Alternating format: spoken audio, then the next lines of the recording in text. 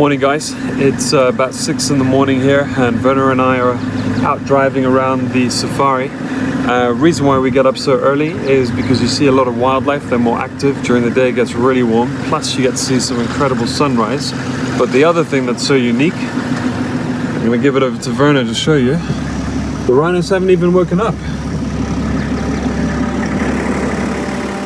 Check this out guys, the rhino's still sleeping in the morning. I don't know if you can see, but it's a mum sleeping with her baby behind her. And we don't want to get too close. Okay.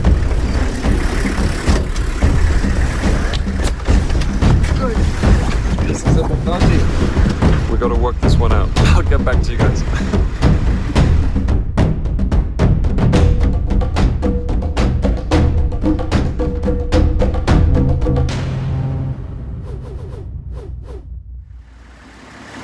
Morning guys, so we're out here in the safari. It's pretty early because we wanted to get some good footage. We're trying to get to this watering hole and I got a bit of a problem in the middle of the road here, so check it out. We've got a female white rhino and this is a mother with her baby still having a bit of a sleep behind. So basically guys, we've got an obstacle in the road here, so we are trying to take a bit of a detour to get around all of this, because mummy here is protecting baby, as she should, and it is kind of a beautiful sight that we can even get this close. He's just doing his thing. Good morning. Hello.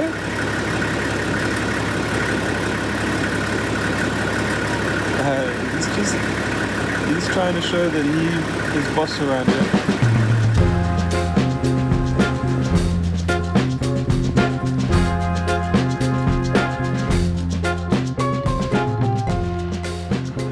Morning guys, so I'm up here at the lodge and literally we just came down for breakfast, but we have got really close to some nyala, so check this out.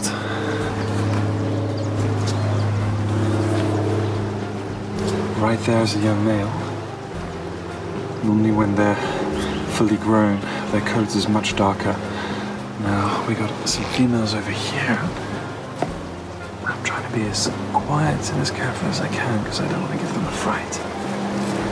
If any of you guys have read the book, there's a particular scene where an nyala comes out the thicket and was injured and we looked after her for a while. Well, this here is an nyala.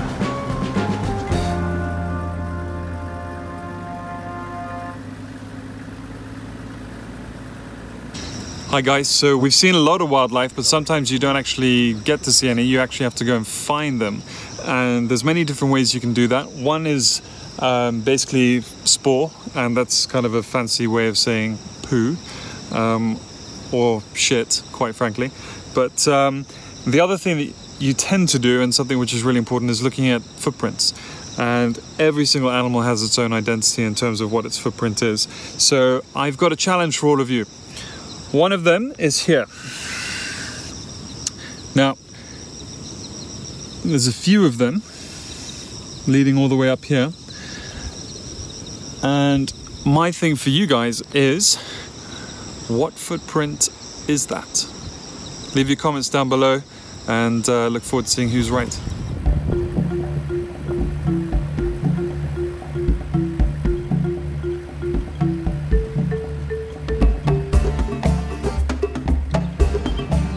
Hi guys, so we're on the outside of the safari here. We got a call from the reservations that they saw a snake, and the snake is here, but unfortunately it's dead. This is a night adder, which is on the side of the road. It's obviously been run over. And personally for me, it's really sad to see that. I was bitten twice when I was 7 years old. One was by an adder of some sort, but yeah, I would never want any evil upon any species, especially this. And it's so sad to see that something as beautiful as that has to die. But anyway, shame.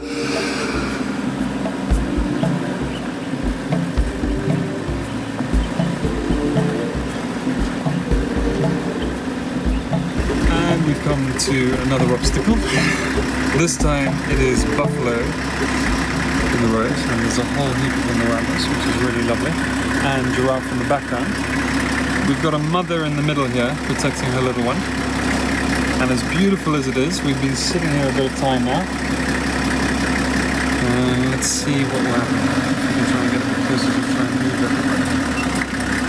Big male here, watch out for him. She's not even budging. Great, now there's two.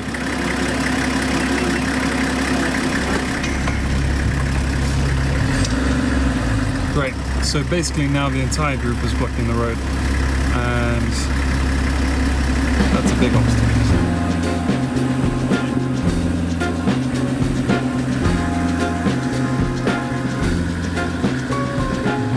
So I've just come back into my villa, and I thought I'd share something with you guys because I have a major fear.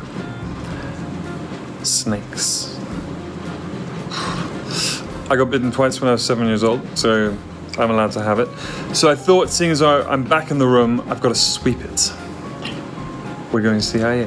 First off, we better go undercover. Under the bed. Under the curtain. All clear there. In the cupboard. In the bathtub. In the toilet. All clear.